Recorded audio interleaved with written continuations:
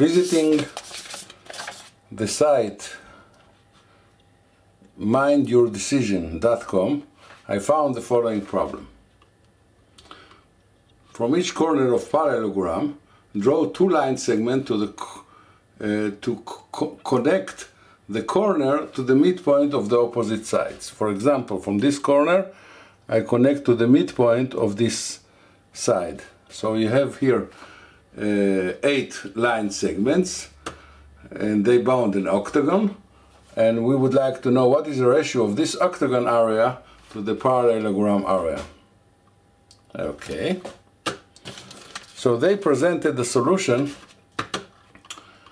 in this video that is 6 the ratio, and it uses elementary mathematics, but it seems to me a little bit complicated, more complicated than the solution I'm going to present, and I hope you would like this solution.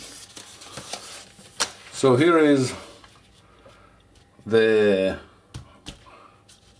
problem again, and we have here the octagon, and we would like to show that this octagon is 1/6 ratio of the area of the parallelogram. As done in the minddecision.com site, they divide this parallelogram into 4 parts, into 4 quarters. So now we are left with quarter of the parallelogram and quarter of the octagon, and we would like to show that the ratio between this quarter and this quarter is exactly 1/6. So we do one more division. We divide the parallelogram into 2 parts, 2 triangles. Triangle ABC is half area of the parallelogram here, and we take half of the residual octagon, this shadowed part, and we would like to show that this part is 1/6 of the area of this triangle ABC.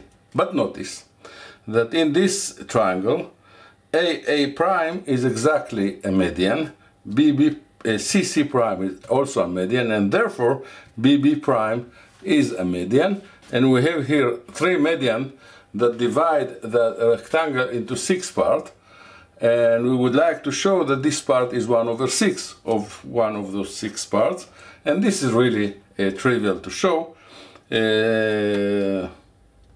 For example, this median divide the area of this triangle into 2 parts, and you have 2/3 to 1/3, so each part is each of the 3 parts is 1/3 of the area of the original one, and therefore each of the 6 is 1/6 of the area of this triangle.